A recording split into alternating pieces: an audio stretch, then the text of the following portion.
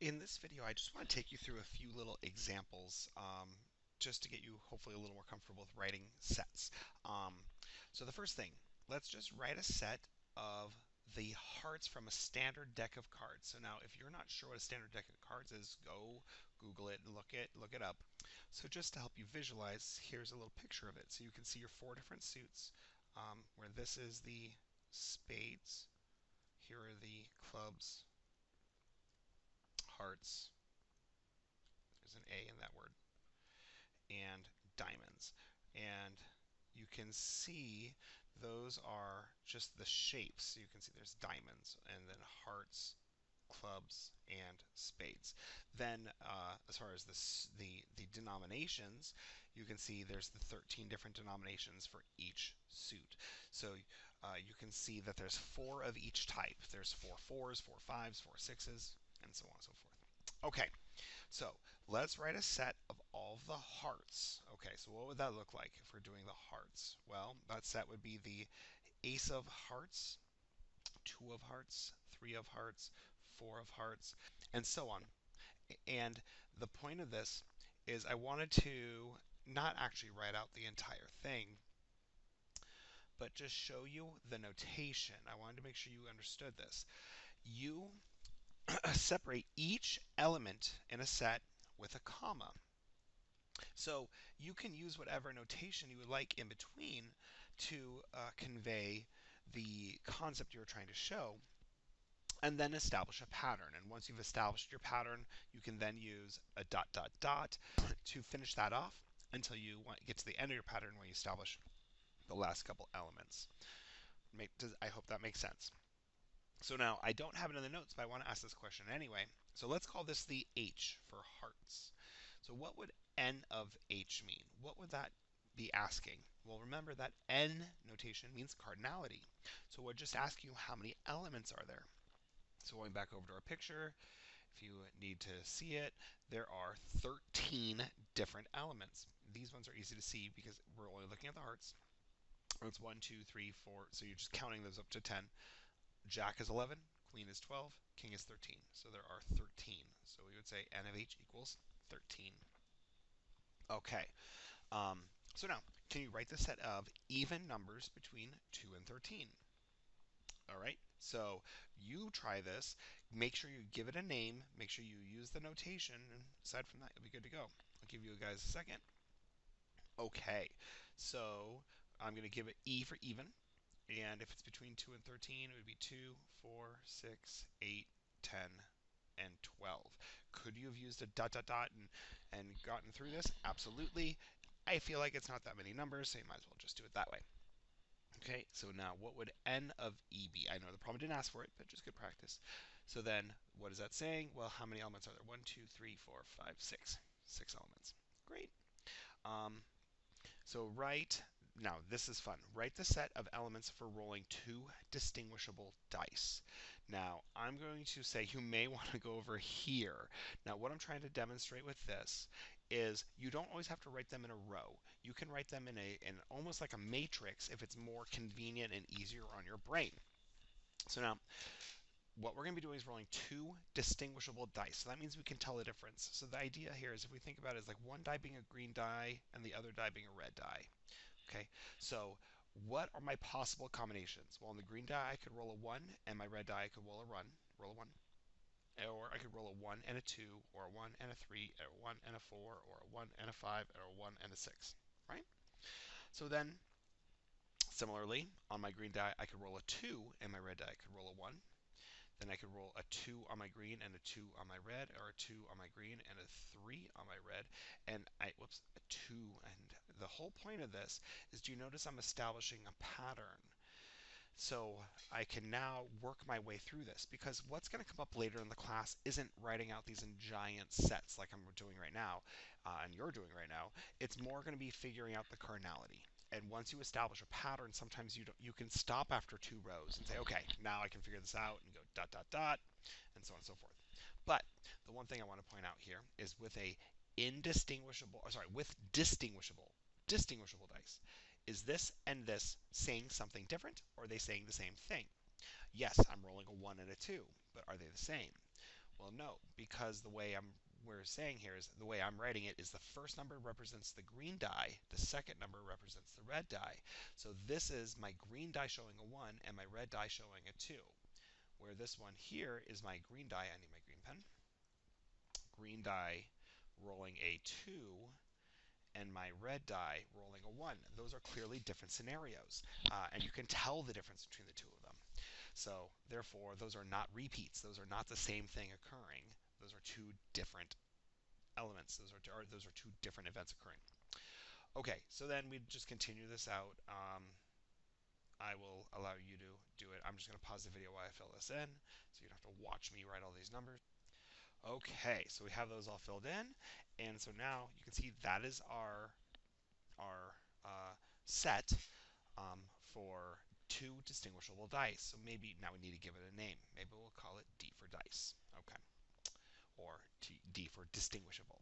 All right, now same problem, but now instead we're going to do it for indistinguishable dice. So how does that change the problem? Well, I'm going to use this same set here because I just don't have enough space. And it's fine. I think you'll get the idea. But the idea is if they are indistinguishable. So now what we're saying is I can't tell the difference. So the 1 and the 2 and the 2 or the 1 are repeats. They are the same thing.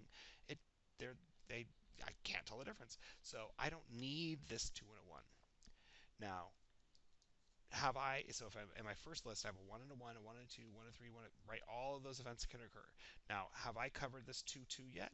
Well, no, because in all of this first row, I always had a die that rolled the number 1. And this now, so here I don't have that. So going to the third row, do we already have a combination of a 3 and a 1? Yes, we do. That's right there. So we can erase it. We don't need that one. How about a 3 and a 2? Yep, right there. So therefore, I don't need that. How about a 3 and a 3? Whoops, let me get that 3 back. Do I have a 3? No, no, because up above, I either always had a 2 or always had a 1.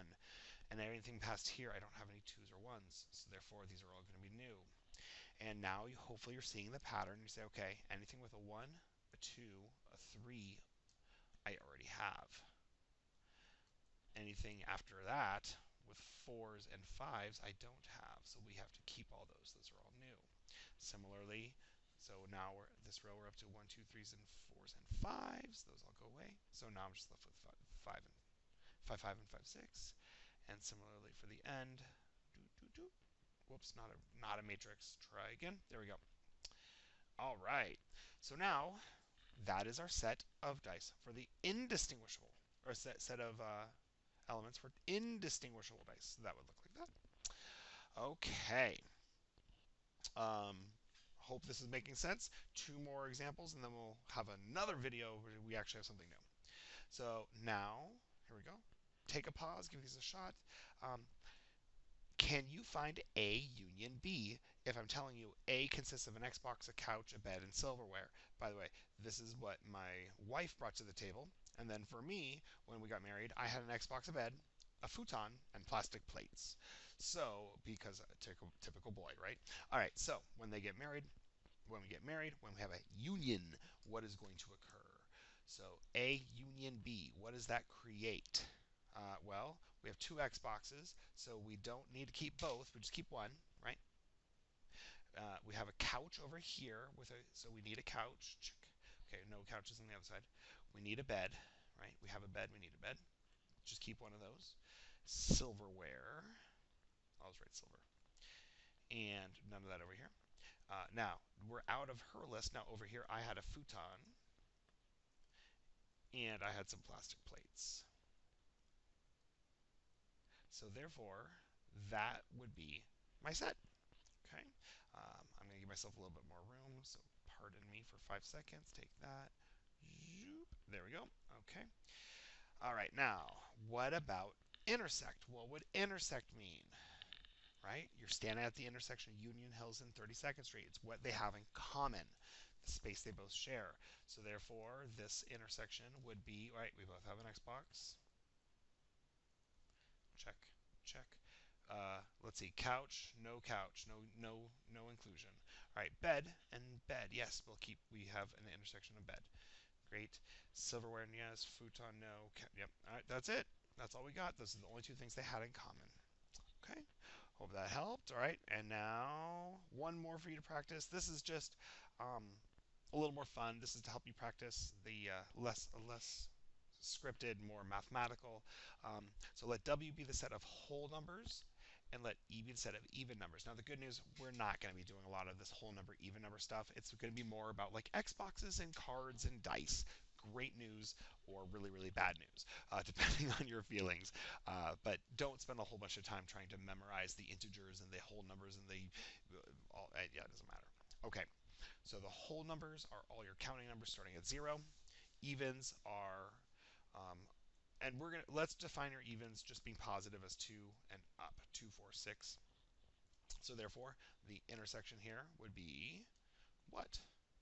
Actually, you know what? Let's not. Let's not. Let's include the negatives. That'll make it a little more fun.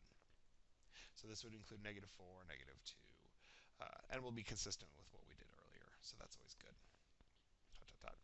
Okay, so there's my evens. So therefore, what would the intersection of the wholes and the evens be? I'll give you a second to try it. I'm going to pause the video for a second. Okay, so here we go. And I want to say the even numbers being negative, it's a gray area, but who cares? We're not in a math theory and a number theory course. We're just playing around with sets. Okay, so don't overthink it. All right, so the whole numbers, those are 0 and up counting numbers, and the even numbers we're defining as this. So therefore, what would that look like? Well, we'd be going all the evens from -4, then -2. Now we get to include 0 because of the wholes, right? So 0, 1, and then from there on out, 2, 3, 4, 5, 6, and so on.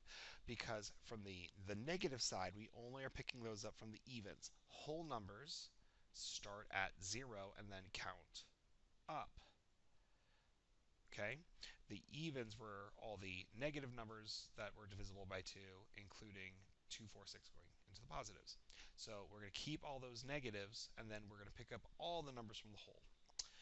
All right, so now, intersection. Intersection of wholes and evens. All right, so what does that look like? Well, they don't overlap in the negative, so those all get tossed out. They don't overlap at 0, so that gets tossed out. So then the 1 gets tossed out because it doesn't overlap. The 1 isn't an even. So then after that, all we're going to end up with is 2 and up. We're going to end up with 2, and then the evens going up from there. All right, so I'm hoping this is making sense. So the last thing we're going to do in the next video is we're going to do Venn diagrams, and then we will be done with these 2 sections. Yes!